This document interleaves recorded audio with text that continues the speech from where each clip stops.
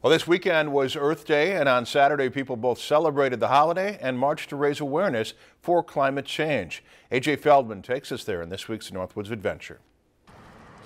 People marched through downtown Brainerd on Saturday, both to celebrate Earth Day and to raise awareness for climate change and encourage people to make a difference year-round. Well, we want them to think about climate change. We want them to think about making that transition from fossil fuel to renewables, clean energy. The marches are very important too, and it's good to see people enthusiastic about the Earth issues. And Earth Day is a great way to celebrate that, but it's a year-round thing. I mean, just don't stop, with one day.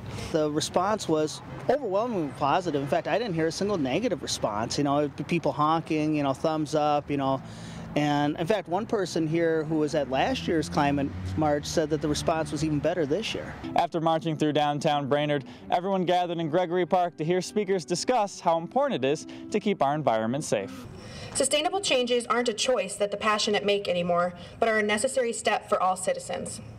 We should all seek to make changes in our daily lives that will benefit our neighbors, our descendants, and ourselves. We can do solar, we can do wind, we can do energy and development in a way that is sustainable, that supports our community, that builds jobs in our community. There was a demonstration on how people can make their own rain barrels.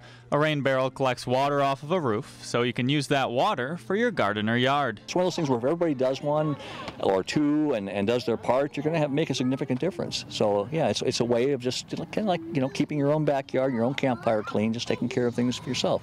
There was also face painting, other activities for children, gardening demonstrations, and a musical performance, all to celebrate the Earth and to encourage people to take action to keep it as beautiful as possible. We're hoping that with this event today, we can raise awareness about those issues and get people to mobilize and hopefully persuade our elected representatives to change course. For this week's Northwoods Adventure, in Brainerd, A.J. Feldman, Lakeland News.